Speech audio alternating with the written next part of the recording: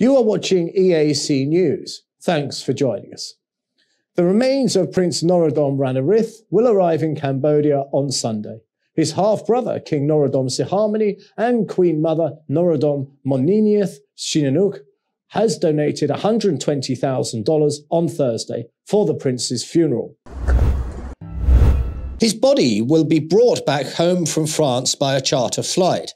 Prince Norodom Ranariddh succumbed to his illness on Sunday in France.